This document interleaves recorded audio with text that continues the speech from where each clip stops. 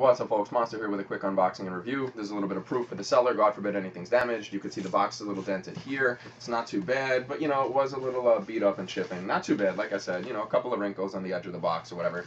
But, you know, God forbid something's fucked up inside. This is my proof. So here we go. Got some Gears of War Funkos for you guys today. This is the second set of them that just came out. I believe it's BAIRD, the BRUMAK, Kate, I don't even know. There's like 6 of them. I forget exactly which ones, but I already have the first 6 and the special editions, the Comic-Con editions. I got them all.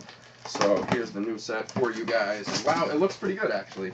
Packaged very well. This guy obviously knows what he's doing. There's the cat, fucking getting hit by some cardboard. A lot of packaging. Looks fucking great. These look like they're case fresh. I appreciate this guy. Shout to Clark Toys. I'll definitely post the, oh, there you go, Clark Toys. I got this off of Amazon.com.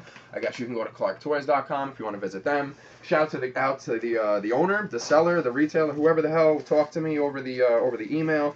Told them I needed these fresh because Amazon screwed me over, and you know, they told me it would be mint, case fresh, and these are. There's Dom for you guys. There's one. We got Cole next. Looks to be fucking in great shape. Fucking awesome. There's Cole for you guys. Third, we have Marcus Phoenix. We have Old Man Marcus. That's dope. Like I said, I wasn't too sure of the which 6 I was getting. I knew I had them all pre-ordered, but it's pretty cool. I'll do a full video maybe of all like 20 or 22 of them or whatever. There you go. There's Oscar next. When I have some time, like I said, I'll do a full video of all like 20 or so of them. And I'll show you guys every one that's been produced so far. Now these have all been in great shape. Once again, shout to Clark Toys. Here's BAIRD for you guys. He's great all around. You guys can see him there. I can see every other angle. He's in great shape. And then last but not least, we have the BRUMAK. This guy is in pretty good shape, you know, considering how much this thing weighs. And the one I got from GameStop was kind of beat up. Actually, every one that I got from GameStop was pretty beat up.